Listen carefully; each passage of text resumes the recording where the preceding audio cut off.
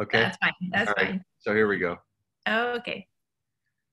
Hi, everyone. I'm David Preston, and I'm here with Dr. Maria Luisa Parra-Velasco of Harvard University. And Maria teaches in the Romance Languages, Department of Romance Languages and Literatures at Harvard.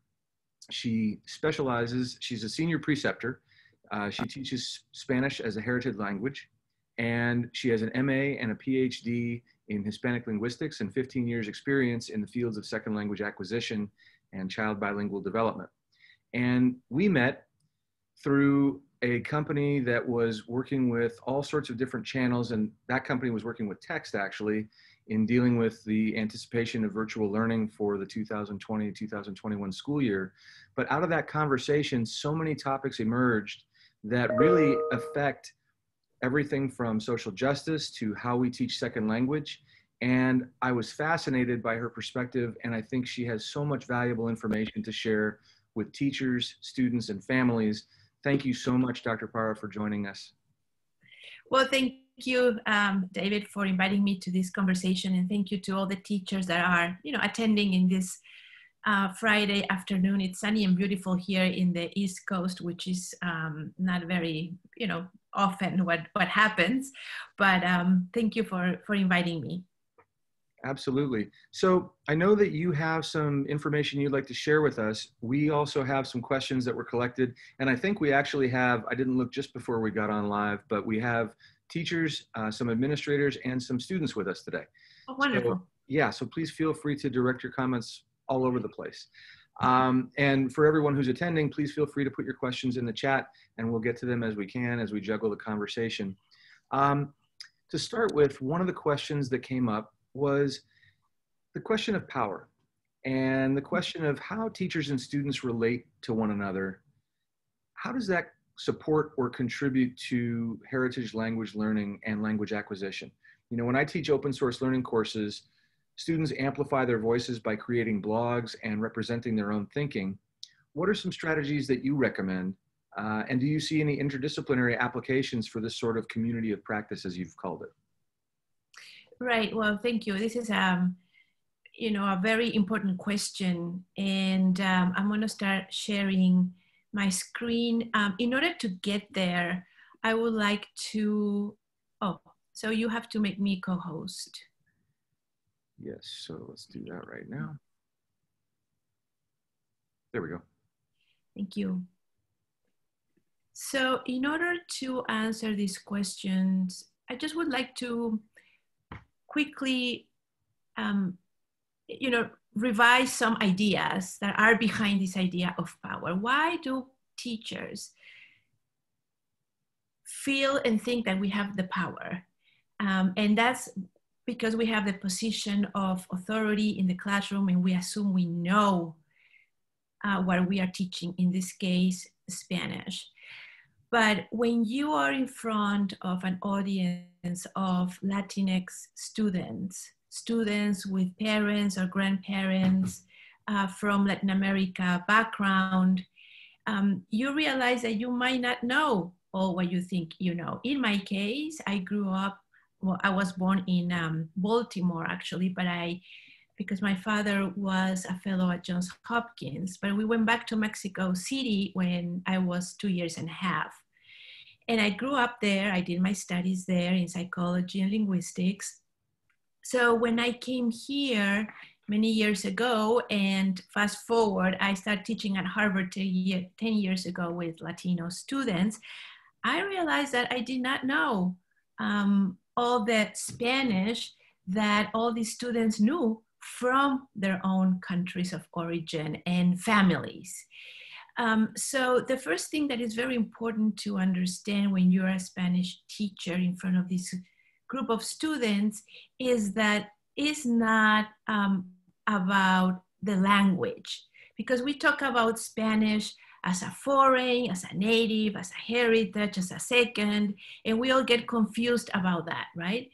But I want to emphasize that it's not the language, is the speakers that we are interacting with.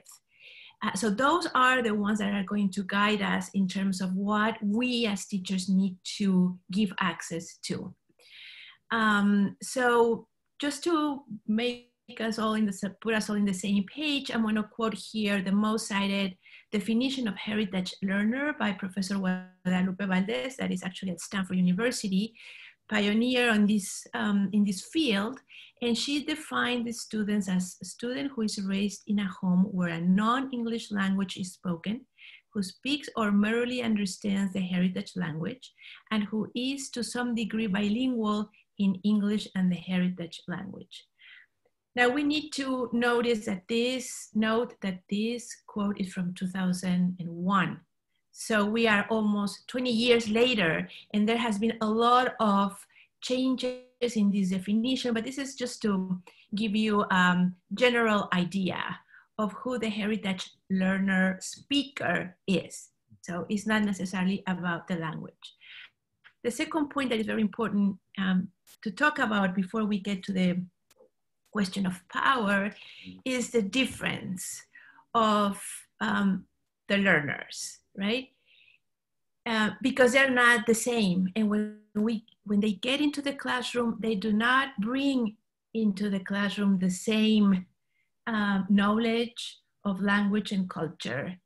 And we need to be very aware of it. So for example, if we have 3 areas where we can compare these 2 groups of students, context of learning, learning period, and attitudes and motivation to study the language, we see very important differences. The first one is that a student that is interested in Spanish as a second language is going to learn it mostly in academic setting. And in academic settings, we have textbooks. And we teach through grammar and list of vocabulary because, wait, the textbook says it, that must be the way to teach it, which is not necessarily true because we all learn our English language or Spanish language at home, interacting meaningfully with our loved ones and all the people that surround us, right? So David, in one of your previous webinars, you talk about humans being meaning-making machines. And I really like that because we make meaning all the time. And language is a very powerful tool to make meaning. And we do that, we bond and we create and we communicate with people. So Latino students or Latinx students learn, understand, and use Spanish at home to create effective connections with their family members. But they don't have the follow-up of going to school and learn Spanish in the school setting. And people think that, you know, when they hear them use their Spanish, some teachers, some parents, members in the community feel very entitled to say, oh, this student does not know. They don't know how to write. They don't know how to read.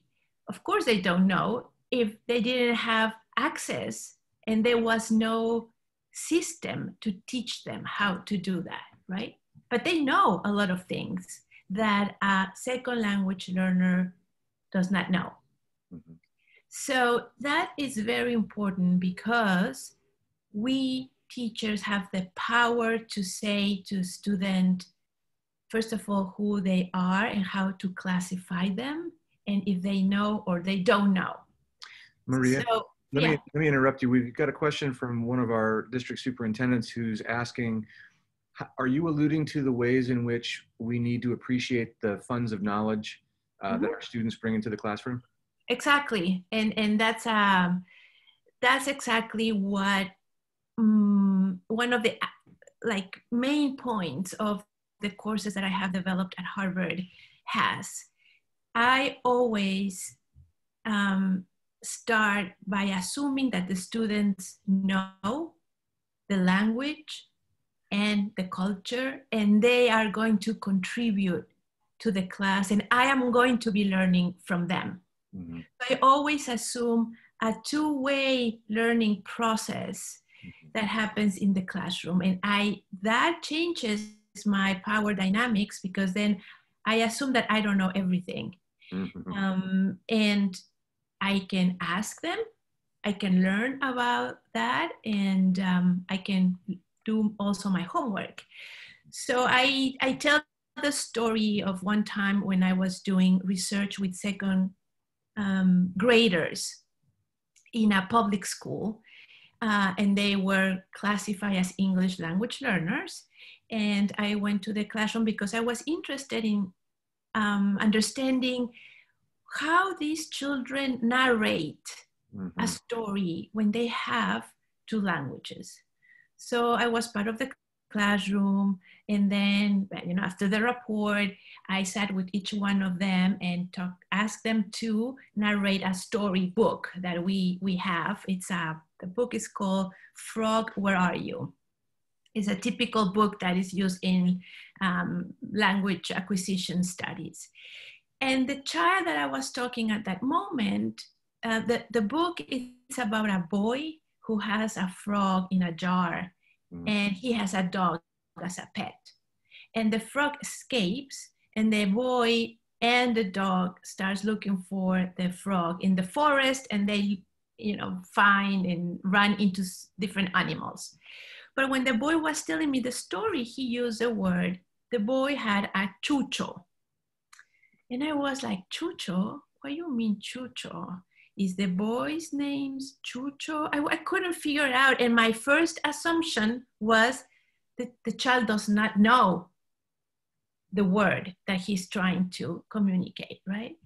And he continued using the word. And at some point, in some back of my, you know, memory, you know, this neuron start firing.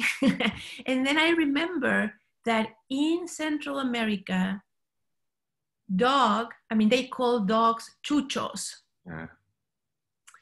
And that make me feel, you know, very humble and say, well, it's me who does not know. It's not, the child knows very well what he's doing and the language that he's using. So after that moment, I always have that in mind.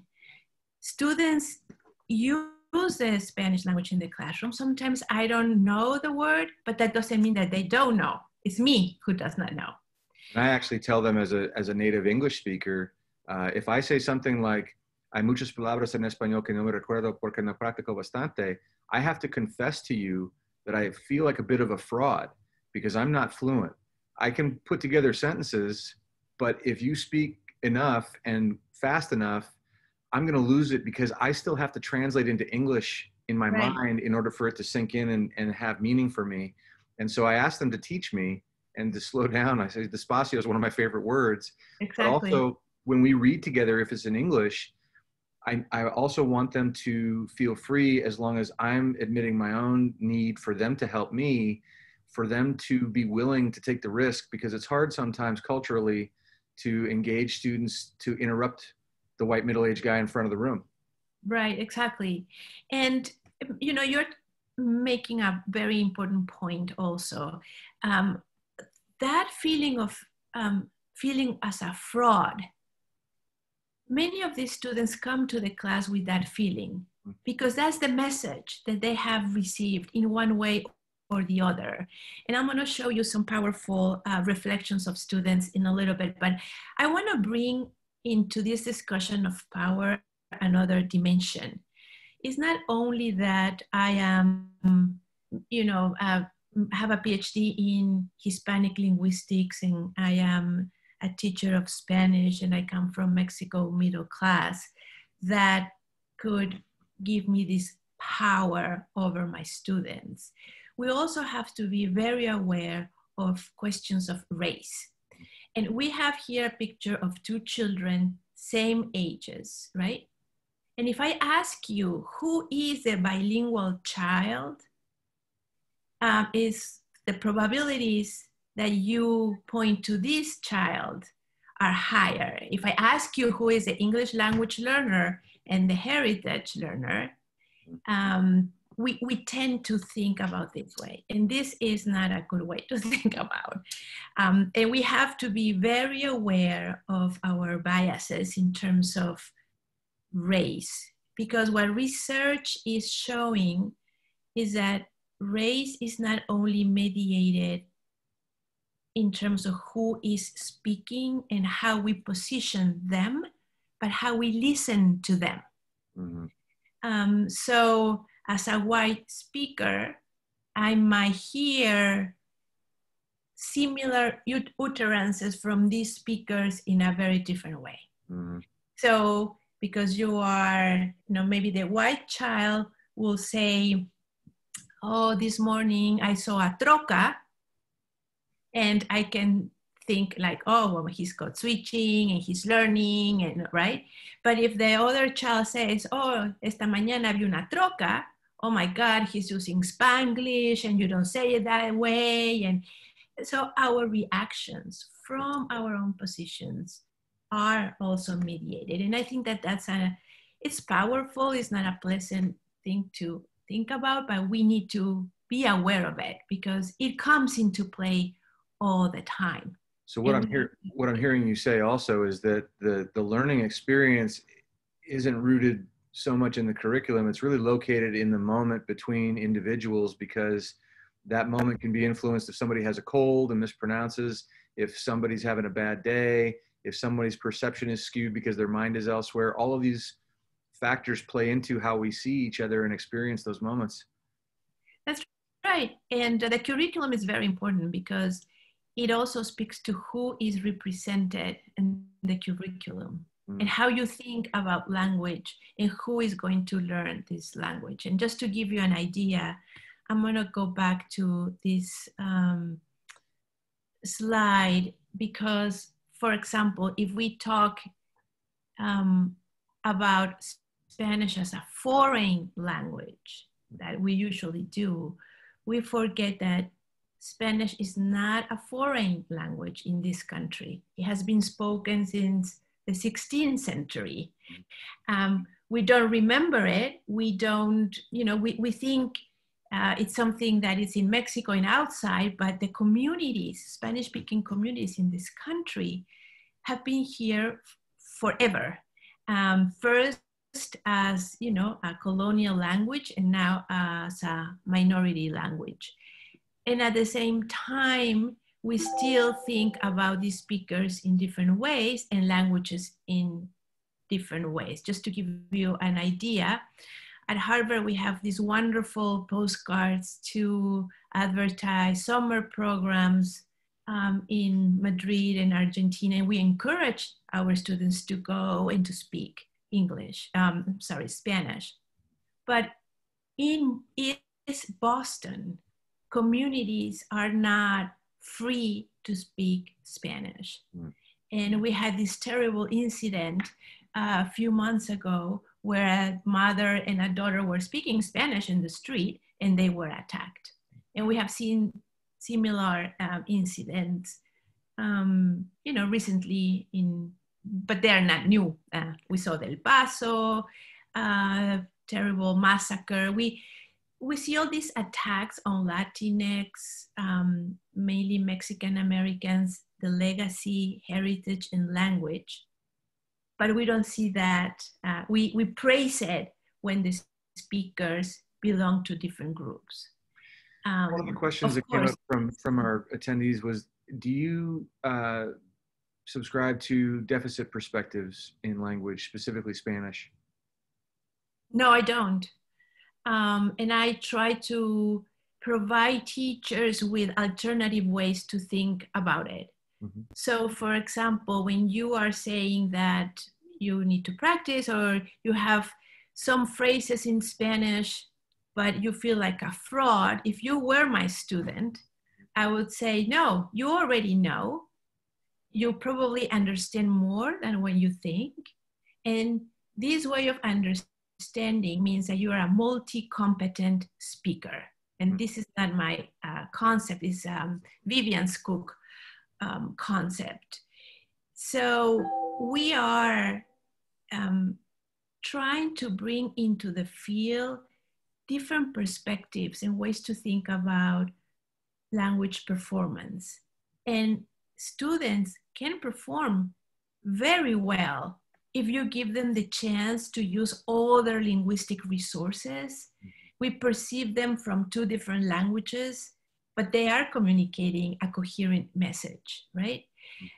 So what we are trying to do now is to give students opportunities, plenty of learning opportunities, to expand what they already know, to acquire academic uses of the language, to have access to those, but also to think critically about these messages. Why people say that I don't speak correctly? Who speaks correctly? Nobody speaks correctly. And we want to give them the freedom to use their language to create the meanings they want to convey, right? So before working at Harvard in this capacity, I work in a research program at Tufts University where we work with kindergarten children transitioning from home to school, Latinos. And I did a lot of home visiting and interview families, and then I did do a lot of work with teachers, bilingual teachers, and work with the children in the classroom. And once you see how much a child can suffer and struggle because of language, you can't ascribe to a deficit perspective. So one of the pieces I sent you was a reflection on a teenager, fluent in Spanish, but failed a grammar test.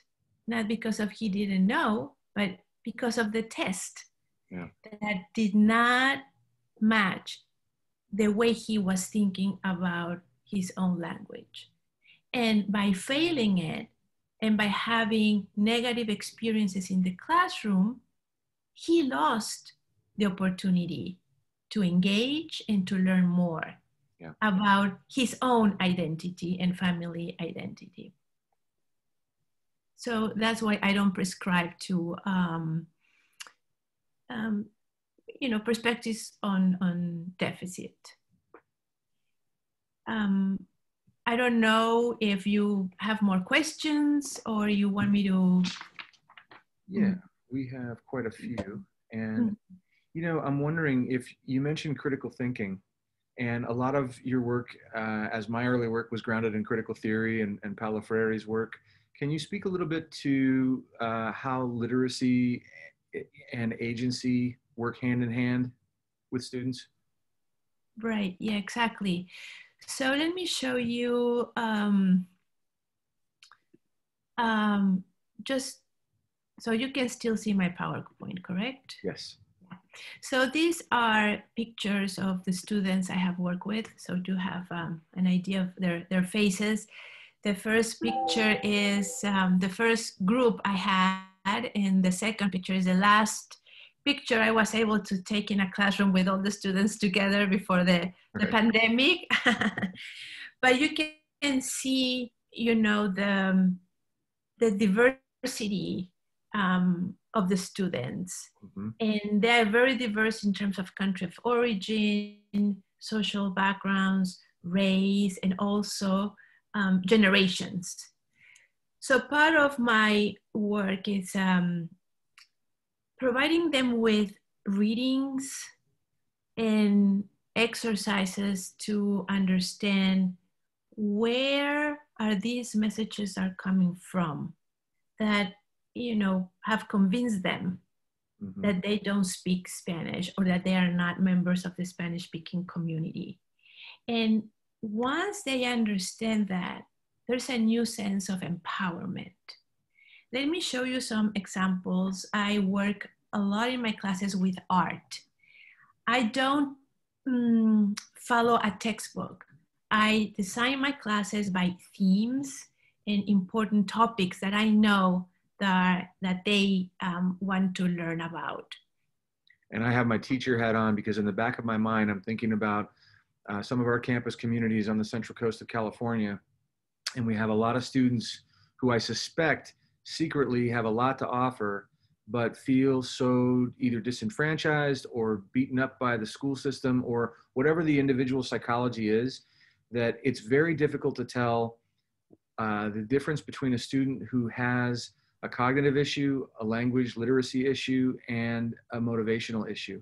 So if there's anything that you can offer teachers for engagement or for students as strategies of success, I think you're going to have a lot of pretty excited ears in this audience. Wonderful, wonderful. So I don't believe that students, that they're the issues of the students' motivation. I think that the system, cuts the motivation over and over again in a lot of these cases. And I have a son who has some learning disabilities. So I know that the issues about cognition exists. And the best way to work with that is early intervention, good diagnosis, and a good team at the school. And I have to say, the teams that I've worked with in schools with EIPs and 504 plans have been wonderful. And it has made a difference, the whole world of difference for me as a mother and for him as a student. That doesn't mean that we don't struggle with some things, but we feel that there's a sense of team. And because we have a team, and the message has always been positive about his capacities and efforts, not necessarily A's, but efforts and possibilities, he is moving forward. But when you have a teenager that is so sad about whatever he's struggling with or she's struggling with, and the messages are negative because you're not interested, you're not motivated, we don't give them any exits, any possibilities to move forward. So in my teaching, the piece that I take very much into account is emotion and affect. Mm-hmm. When the students come into my class, they are afraid of speaking. They feel that they are speaking the ghetto Spanish. Mm. They are inhibited. They have low self-esteem. They're struggling with identities that are divided, right? So my goal is to work with that. If I get to work with that, and I do it in Spanish, sometimes I welcome English when they can't really say the whole idea. I say, hey, say it in English. So they say it in English, and then we work with the language again. If I get to put all those affective pieces back together, then the students continue studying, go abroad, connect with their families, and they have a better sense of themselves. And that's gold for all of us, right? Yeah, really. So let me show you, when I work with the students, we work with a broad range of texts from, short stories, internet articles, but also art, plenty of visual art. And we engage with it as if it were a text. Mm-hmm. And the final project, one of your questions was about assessment. Mm-hmm. So I do assessment throughout the semester. I don't do tests, but I do give them assignments like, to write different kinds of texts. We can get into that later.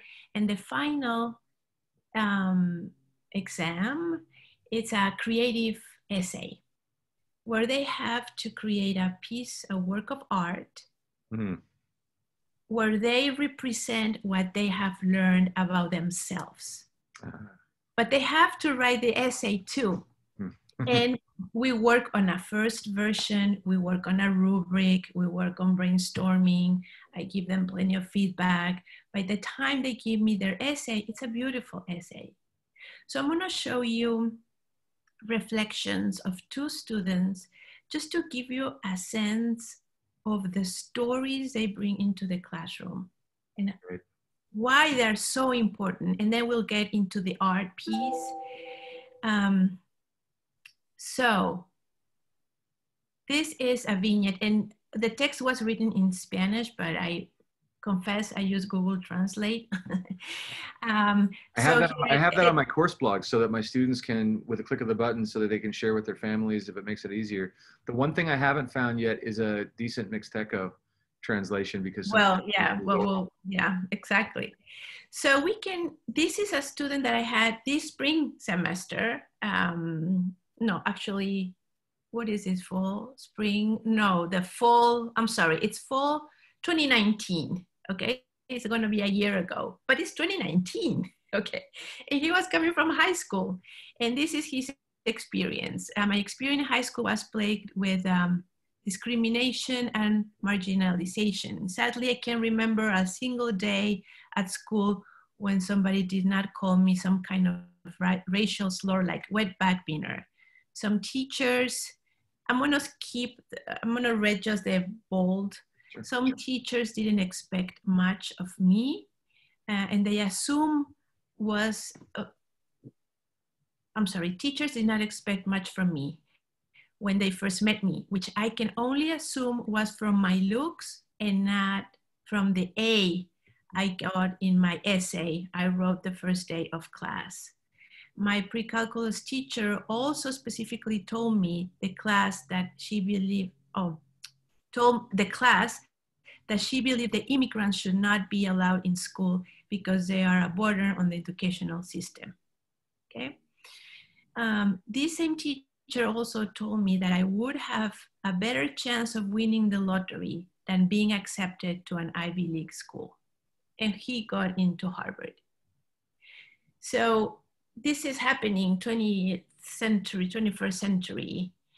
And this is the kind of stories that we get at Harvard from these students. So his piece of art was this very, powerful claw with all these terrible words that he heard and people told him, reaching out to this more, calm part of the art. The image is a Weiner library where he spends a lot of time, and also has two musicians. He's a musician and he's part of the Mariachi Veritas at Harvard, right? And he wrote, the left side contains the resentful attitudes of my classmates, teachers, and friends. The other side contains the positive perceptions that I formed in college as a result of a completely different environment. My perspective and my opinion of view had changed over time. The material taught in the course reveres all the dialects of Spanish rather than being prejudiced against them. Now I feel pride for myself and my mother tongue instead of being afraid of being degraded for speaking Spanish. So this is an example of what a classroom can do. And the environment, because it was not necessarily, it was the classroom, but the dynamics that we were able to set up and the listening that they did with each other. And I guided them in this critical thinking all the time, where they have the voice, they have the narrative, and they had a chance to present it in a safe space, right? Let me show you another example of another student. She grew up in a Spanish-speaking family, recently immigrated from Mexico. At the time, I didn't think I needed to speak Spanish, to take Spanish classes at school, as it was a primary language of my family and English was a language of my new home, the United States. In my senior year of high school, I decided to take Spanish class for the first time. And then I realized that the Spanish I had grown up with was very different from academic Spanish. I asked my parents for help with my Spanish homework, hoping they understood all the grammar rules that confused me. And it was when I realized that they had not learned the rules either, but the same Spanish from home that I had learned from them. I ended the academic year thinking that my Spanish was something I needed to fix, that I needed to learn all the formal terms and use a vosotros form from Spain. So this is a very powerful vignette because the classroom worked against the self-esteem of the student and disconnected her from her parents because she thought that, well, my parents don't know.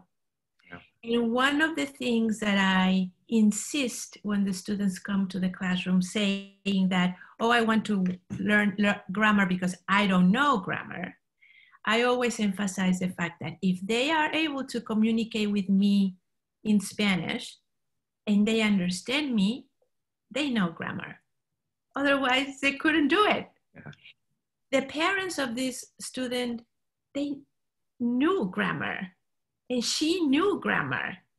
She didn't know the technical terms of subjunctive and, future perfect and imperfect subjunctive. Nobody knows that. If I ask my parents that have PhD and middle class and Daddy, what is the imperfect subjunctive of estudiar? He's not gonna know.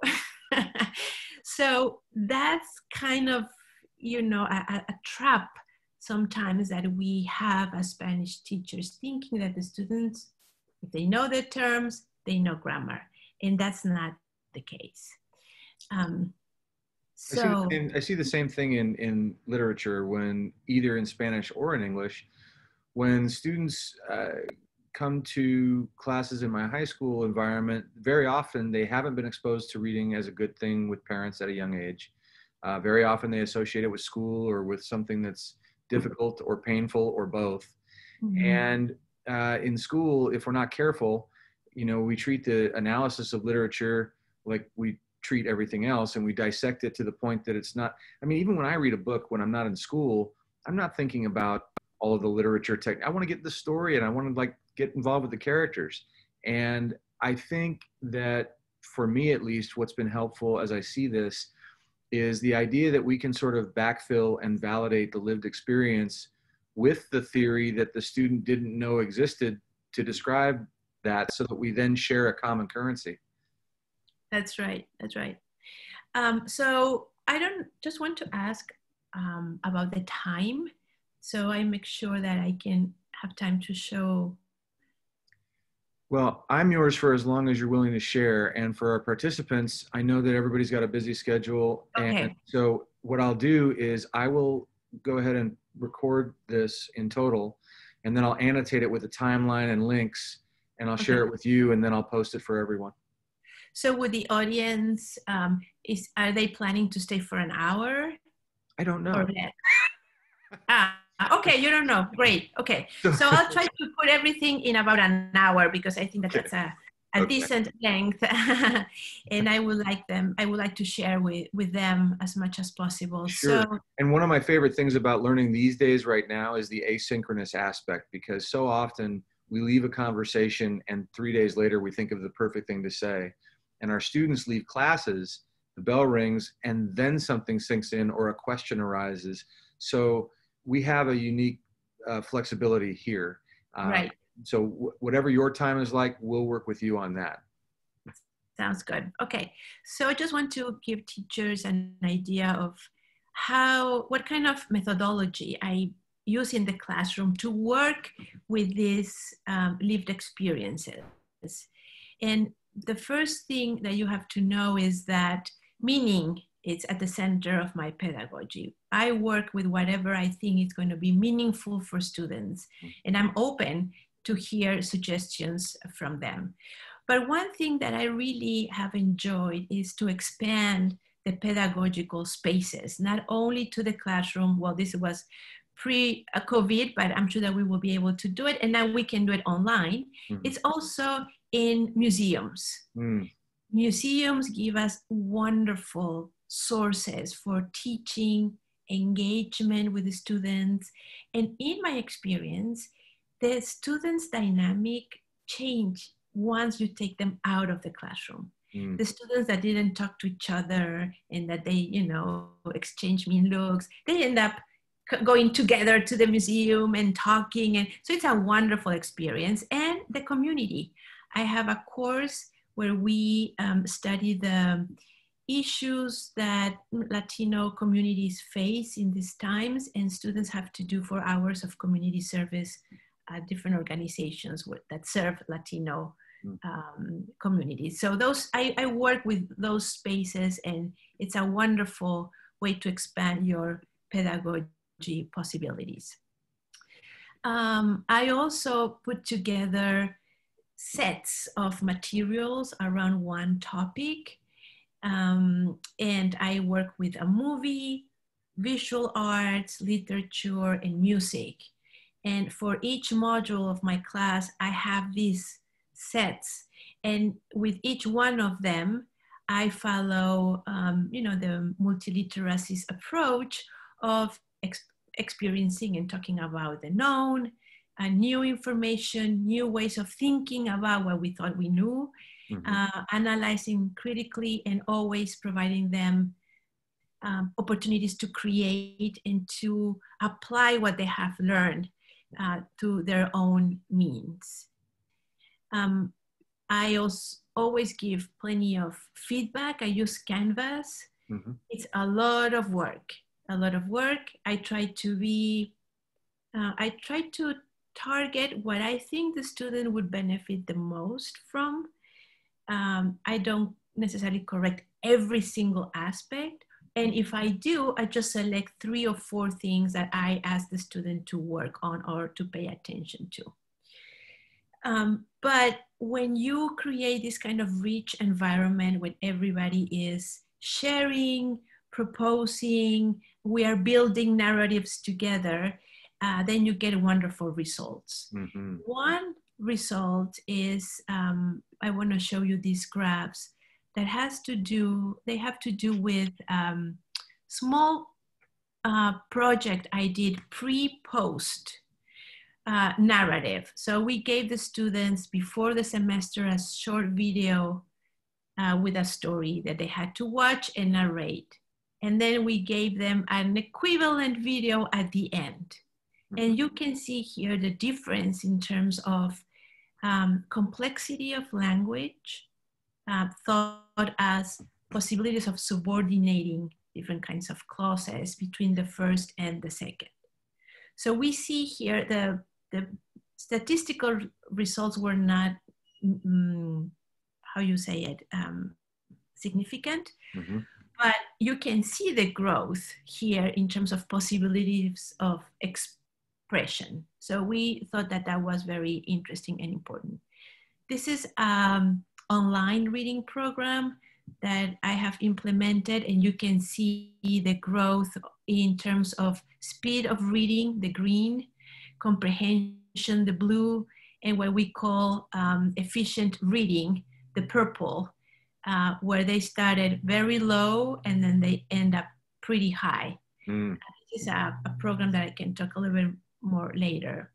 But this is the graph that I like the most. This was made with the first cohort of students, 8 students, so it's a very small sample. But by the evaluations I get every semester, I know that this is consistent. At the beginning of the semester, I always give them a form where I ask them to self-evaluate their own competencies in different aspects, in oral, in written, formal, and informal. So you see here that at the beginning of the semester, everything was 3, 2, academic text was 2, academic writing was 2. And I gave the same form at the end of the semester, and you see a huge difference. And this was significant statistically. I didn't do tests. We didn't work necessarily with grammar, except for, my comments in terms of how do you craft a text. Yeah. And they really got it and they felt very empowered to continue using the language. Mm-hmm. So in terms of using, what they express after the semester, and I'm going to show now some art that the students have made in this project at the end. So I asked them, what are the 3 most important things you've learned in the class? One is, there is no one right way to speak Spanish. My Spanish is not correct or incorrect, but it is a part of myself. I don't have to punish myself if I don't know a word. Spanglish is not a bad thing. I learned that the Spanish I learned at home is really valuable to me. And these are examples of the art and projects that they have made. This is a collage where the student, put together pictures of their family members and the flags of both countries, talking about how he learned in the class that his community and family are very important to him and are valuable. Now, this is another beautiful project, and the student says, I entered this class with expectation of learning perfect Spanish, characterized by the abandonment of my colloquial Spanish. However, I left with the understanding that the way I say it, imperfect or mixed with English, is just as valid. It also requires a command of vocabulary and phrases that make it distinctive. It requires as impressive and sophistication as speaking European Spanish. It allows me to connect with others in a way that I couldn't if my language was strictly academic or formal. There is power in familiarity and colloquialism. What I've learned is that my Latinidad, made up of both culture and language, can interact with my desire to fit into American culture. I don't have to be one or the other. I can be both and can work simultaneously. And this is a work of art that she made, a beautiful butterfly.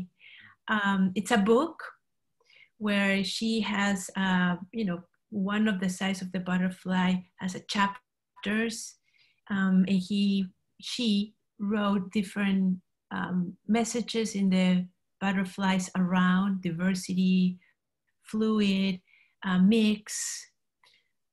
So this is very powerful. And the last one, to give you an idea of how they come with this sense of divided identities and how much we teachers can do to put those identities or to help them, because we don't do it. We provide the space. They do the work. They do the, they do the work and the reflection. So this is a student that was parents from Puerto Rico and the Dominican Republic. And the first part of her art here, you see her divided. And on one hand, you have the American flag, and in the other half, both flags from PR and Dominican Republic. The side of the US, she has straight hair and the words love, progress, friendship, hip hop, New York in English.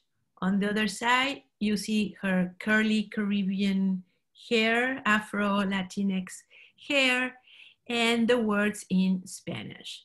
But you see her heart that is divided.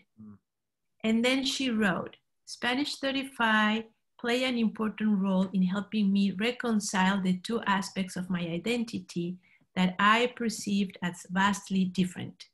When I reflect on my identity today, I no longer feel a need to constantly move between two versions of myself. I have a better understanding of the complexity inherent in being Latino, Spanish-speaking, and bicultural in the US. So the second part of her artwork is her heart, but it's not divided. And now you have all the words that were in English inside the heart in Spanish, and the words that were in Spanish in English, as a way of showing this integration. Yeah, Maria, this is a good time to ask the question. So one of our teachers asked, first of all, if you could give a clean definition for teachers who may not be familiar with what a heritage language is. And then for our students who speak more than or think in more than one heritage language, how do you address that in a classroom environment or in general? Right. So the clean definition about heritage language, it's interesting question, because I started the presentation by saying that it's not the language, Right. it's the speaker.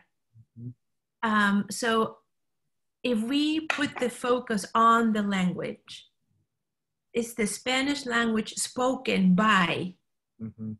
a student, a person that grew up in a home where English was not spoken. Mm-hmm. But that means that it's a minority student, and that the conditions, they also speak to the impossibility of using the language in a social setting, like any other language, right?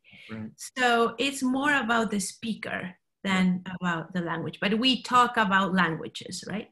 Yeah. Now, when you have a multilingual speaker, and I assume that the teacher that asked this is an English teacher. Yes. Okay. How do you bring that linguistic knowledge into the classroom? I could think about different things in terms of, first of all, giving them opportunities to share their different cultural backgrounds, right?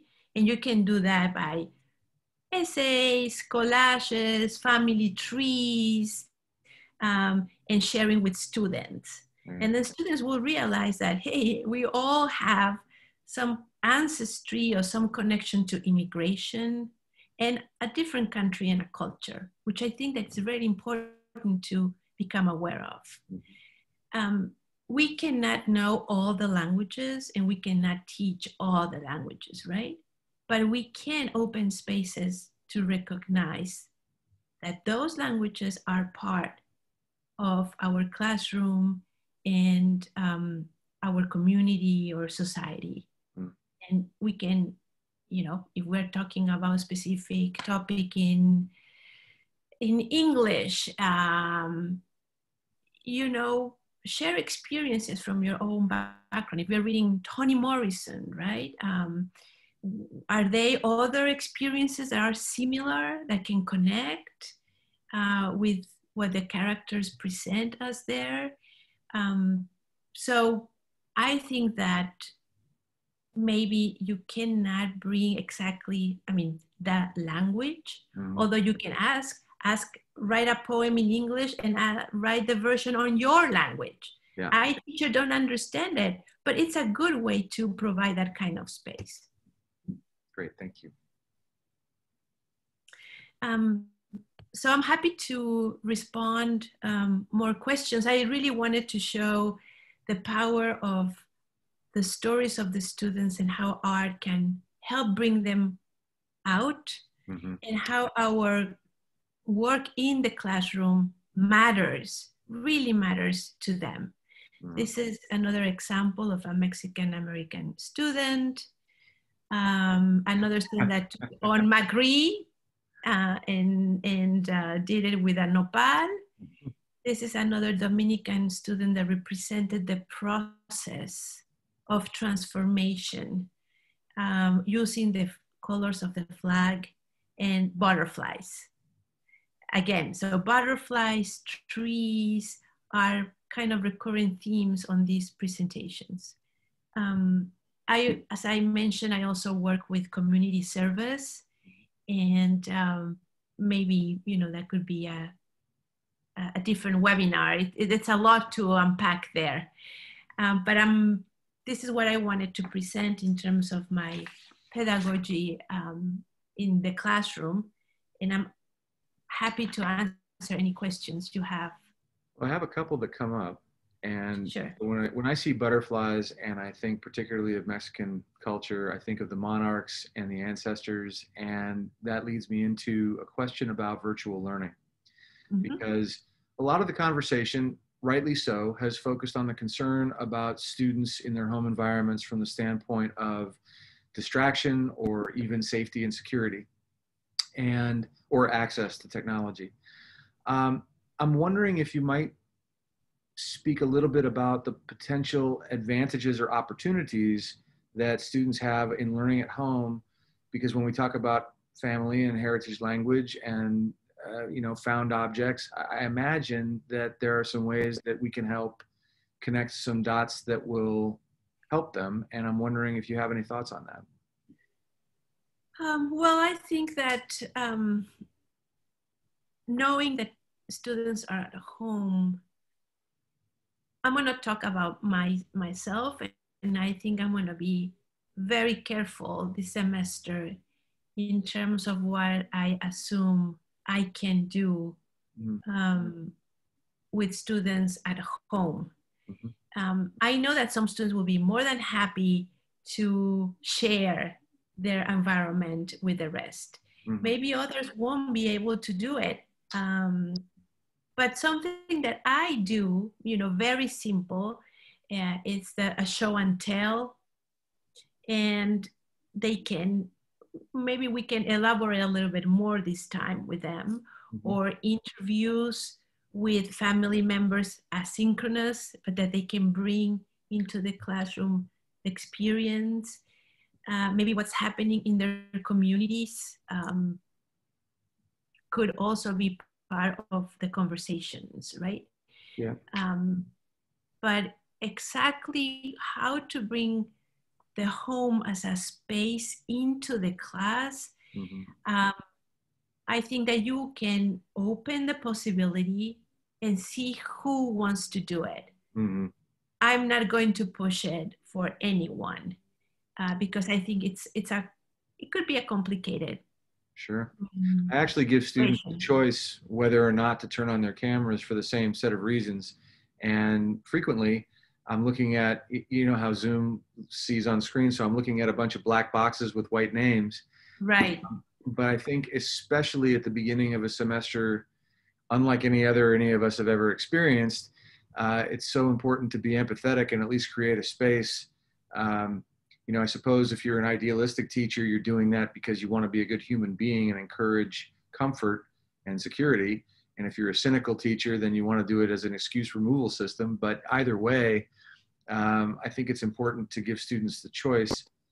I'm also thinking about later in the semester, having students speak with at least one family member, and whether it's TikTok or Flipgrid or YouTube, but to record the conversation, whether it's about goals or a restorative dialogue or even something topical from their family history, just to have the experience of bringing the language out of the classroom and into the lived experience.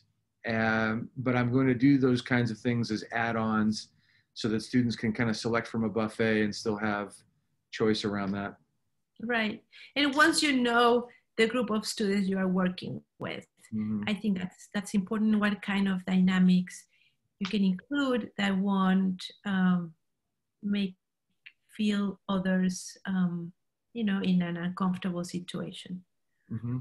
So another question that just came up, and actually I just saw two from the same person. Thanks, Pete. The first was, how can we change teachers' mindsets or attitudes about how we engage student learning of language? And the second, which is related, I think, is that the intersectionality of language on a student's sense of self-worth and belonging may be something that teachers may not be aware of or don't focus on. So given the virtual environment, what challenge do you think exists for educators, especially foreign language teachers? And what recommendations would you give? Right, and I think those were really important questions, because it's true, as teachers, we don't think about our students' mindset and the impact that we can have in them. We are concerned about delivering our curriculum and, learning, reaching out our demands. Teachers have a lot of demands now. And it's not easy for them to be thinking about everything at the same time. However, I think that for language teachers and for any teacher, when you change your focus from covering a textbook and a program to who are my students, who am I working with? That is an important question we need to ask all the time. And I've been teacher for many, many, many years now. It's the only thing I've done since I graduated. And I think that every semester I learn something.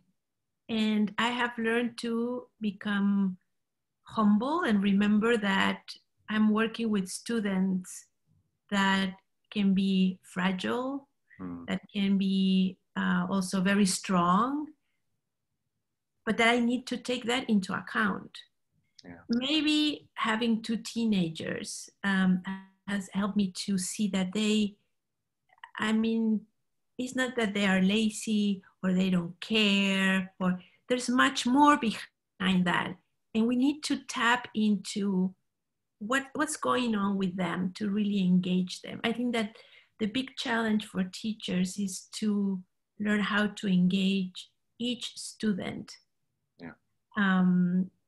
And that's not an easy thing to do. And I think a lot of teachers do it and try to do it, which I think is very valuable. And if we can't do it, we need to keep thinking about, well, what could I have done differently? Yeah. And I think that that's an exercise, continuous exercise that you have to do over and over again. I cannot tell you how much I've learned about myself. Yeah. And my cognitive biases, my prejudices. It's true. I mean, you laugh, but it's not fun. I'm laughing because I'm hearing my own thinking out loud. In fact, I know that it's about noon, so I'm going to bring us back closer together here. And but it's we have to do it. We have to do it. No, it's so important. I'm going to, let's see. I'm not going to stop our conversation, but I wanted to bring us back into closer view here. The reason I laughed is because there isn't a day that goes by, whether I'm on campus and going home, or whether it's after a class taught with students, where I'm thinking about, why didn't I hear that differently? Or what could I have said that would have been more appropriate? Or what did I leave out? And so it made me feel so not alone when you said that. That's why I laughed. Right. No, and I mean, for teachers out there, I have said things in the classroom that, I get to my home and I'm like choking, and I talk to, my husband, who is also a professor, or sometimes my children. I say, hey, I said this, you are a teenager and a student, help me. And sometimes they laugh at me because they think that I'm overreacting. But I always go back to the classroom and the student and try to say, hey, yesterday I said this, I thought about it, and we talk about it. And I think that has been an important exercise for me and for them. So really, I think to summarize everything we've talked about so far, what we're really talking about is we're really talking about learning each other and ourselves through the experience of sharing language and learning about the language itself. I am so curious, and I hope we can find a time to continue with the community piece and extending this out. But for today, Maria, thank you so much for being so generous with your time. Thank you. Really appreciate this. I will curate this and send it to you, and then I'll share it with everyone. And in the meantime, if anyone has any questions, please feel free to send me an email. And if you have any questions for Dr. Parra, I will forward those along as well. I just want to say one last thing, and I have an initiative at Harvard for teachers, and I have included some high school teachers, and we have developed a website with a lot of materials, open source, and links to lecture series. So I will be sending you the link so you can share with everybody. And I really appreciate the questions and the opportunity. Great. Well, thank you very much, and for all the work you do, and we'll catch up soon. Thank you. Wonderful. Take care. Thank you. Bye. Good luck to everybody. Bye.